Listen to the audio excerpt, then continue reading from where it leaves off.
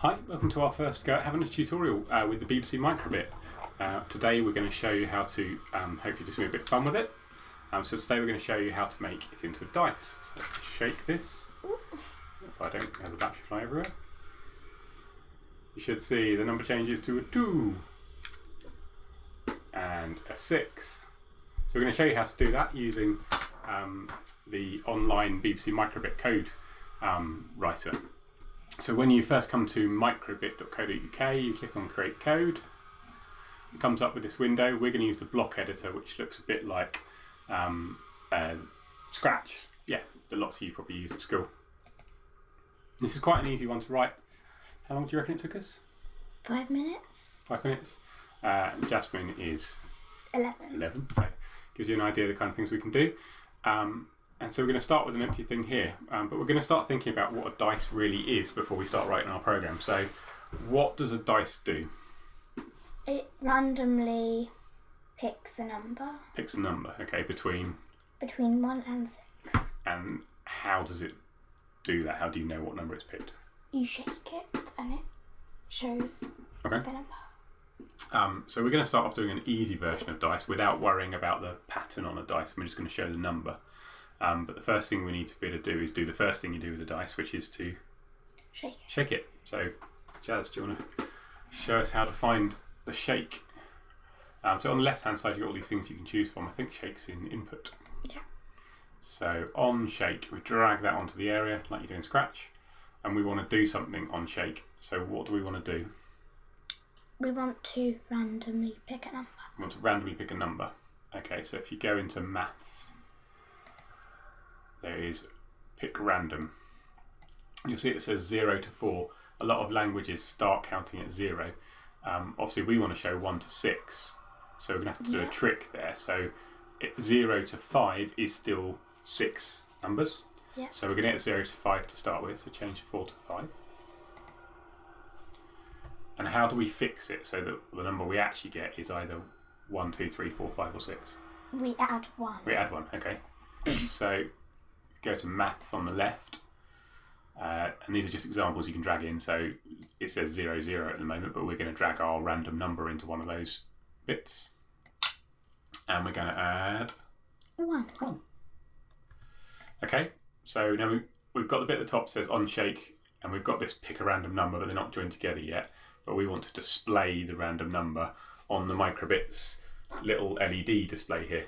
LED stands for light emitting diode. But basically it just means little bulb, and the microbit has got a row of five columns, so you've got 25 little things you can draw stuff on. But we're just going to start by using a built-in thing which shows a number. So I think it's in basic, isn't it? Yeah.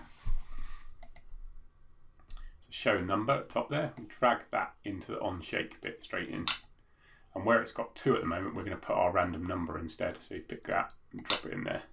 So on shake, show a random number between 0 and 5 and add 1. So show a random number between 1 and 6. We don't actually have to put it onto the microbit to try this out. We can just click on the run, and then on the right hand side here you see this little picture of a microbit. It becomes a little virtual microbit. So if we click on shake, we get a 6, a 3, a 2, 1, 6. So it's already doing what we need. But it doesn't really feel much like a dice at the moment, and obviously that is when we're clicking this button to shake. On the microbit you really will shake it about and it will do it. So we need to change this program. Now we've got it basically working, so it displays what a dice displays. Do you want to show people how you draw your own thing on that display? Okay, so you go into basic, and then there's this block that says show LEDs, and you can just click on any of these little places, and you just click and it does a tick. So what displays where you have the tick? What happens on the actual thing here? It shows one of the LEDs lights up. It turns the light that you've got ticked. Okay. So that's how you show 1, but we've got to do something a bit clever where depending on what number is chosen here, we show a different picture, and we'll have 6 pictures, yeah? So we've got to do a couple of different things here. We've got to introduce a new thing called variables, and then we've got to look at something called logic. Right, so we look at the variable to start with, because that's nice and easy. So we're just going to drag this show number out to start with, because we're not going to use that bit for a minute. And variables are in here. They're basically a way of saving something you do in a program, like a calculation or something that has happened in the program, and then using it later on, usually using it more than once. And so we're going to pull this set item. Item is just the name of a variable they've got. We're going to create our own one, and we're going to call it something sensible like random number. So we can call it whatever you like. You could call it Fred if you really wanted to, but it's handy to call it something that means what it really is, so then you can remember later when you have a look at your code.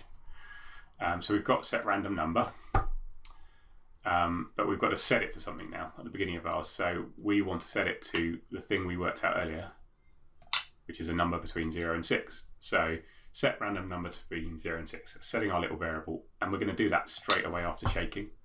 All right? Yeah. And now we've got to look at this logic stuff.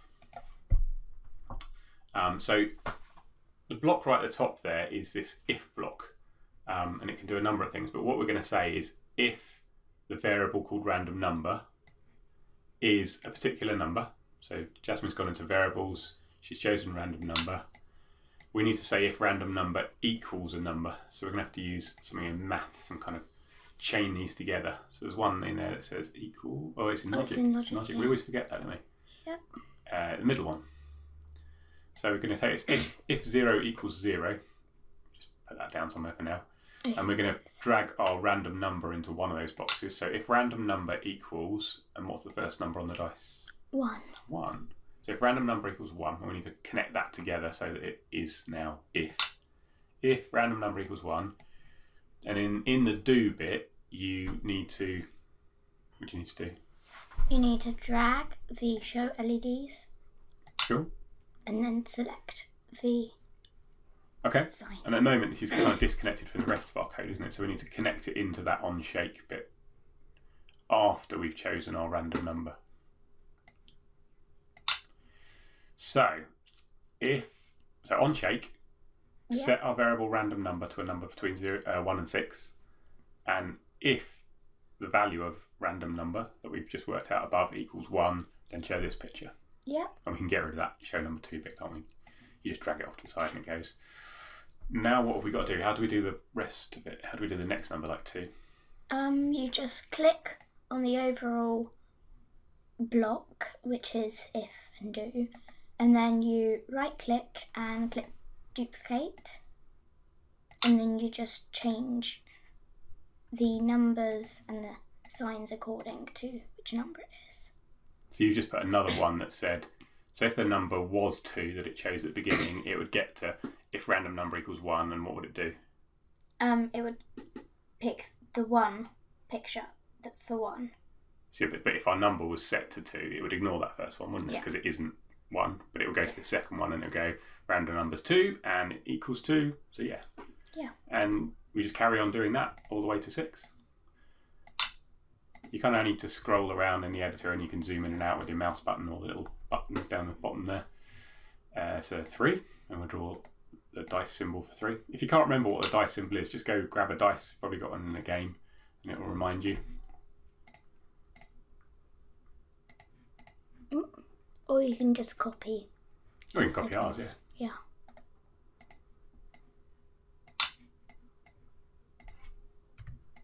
So it's quite simple to kind of duplicate these big blocks of code. Makes it quicker.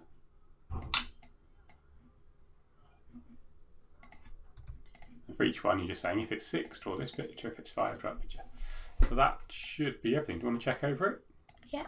So we just kind of read it through. Sometimes it's good to just read the code out loud. It helps you check whether you got it right. So on shake, set our variable called random number to a number between 1 and 6. That's how we're kind of cheating with that bit. If what we've just calculated random number is equals 1, then show this. If it equals 2, then show this. If it equals 3, show this, all the way down to 6. So that should work. We can program that onto microbit, but actually this little thing on the right hand side is like the little emulator we showed you earlier. So if you just click run, do you want to shake it? Yeah. 6, 3, nice and easy. Yeah. And we thought this was pretty much enough, but we thought because a microbit doesn't really look anything like a dice, it might not be obvious that it is a dice. So we thought we'd better show a message telling people what to do.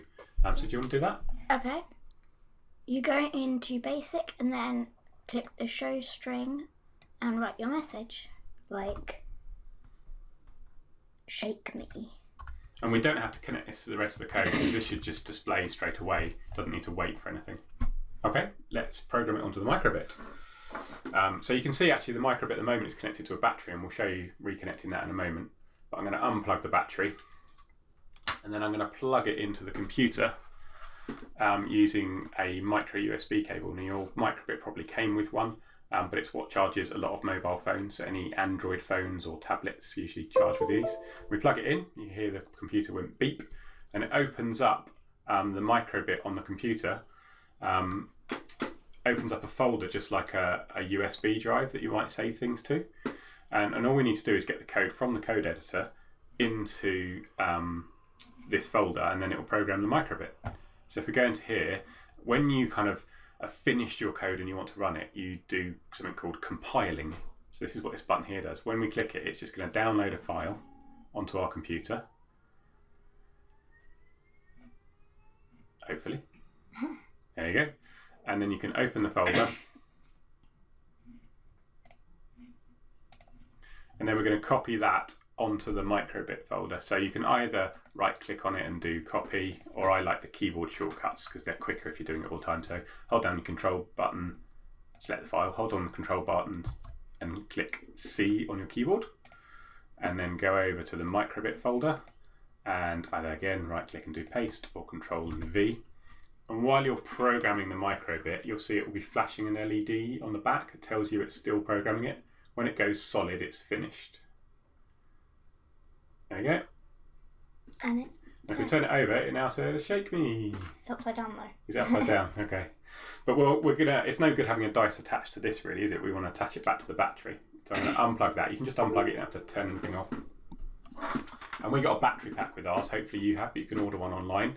We got our microbit and our battery pack from the piehut.co.uk.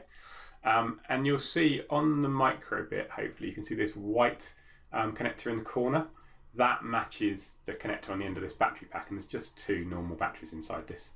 And you've got to connect them together. They can only go one way, so don't worry about that. And it's a low voltage. It's not like connecting it to the mains or anything, so you're not going to hurt yourself if you do anything wrong.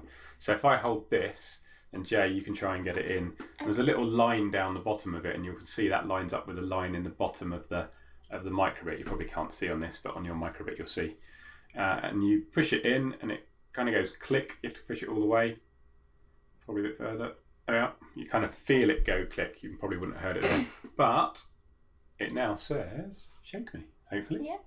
So we're going to play a game and see who can get the highest score. I think whoever gets the highest score has to go and tidy their bedroom. So if I get the highest score, I have to go and tidy mine, and if you get the highest score, you have to go and tidy yours. You ready? Okay. You sure? I don't want to look. I got a 1! It's either going to be a draw, or I'm hoping for a draw. I'm easily going to. Alright, hold it up to the camera, let's go. Oh! I better go and do that then. But thank you for watching our tutorial. That's the first one. We might do a bit more on this and try and make it do things like fade between the numbers, or kind of cycle through all the numbers as it's doing it.